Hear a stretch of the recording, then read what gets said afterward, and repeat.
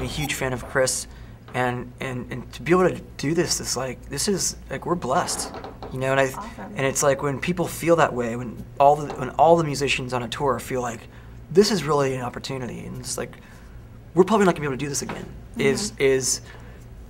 You're living in that moment. You're being present with the fact that like this is a really special thing we get to do, you know. And that's like that's where all the pleasure comes from me. Is just like you know, I'm living out a fantasy. We have really, in my opinion, we have the best fans in the world. We have fans that love other people's music. We have fans that support us no matter what we're doing.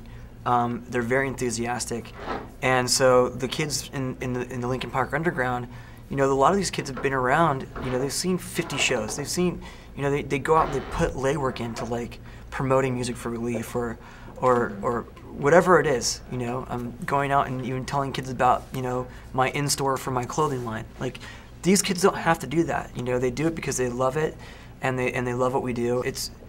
It means a lot to us that people are so passionate about our music.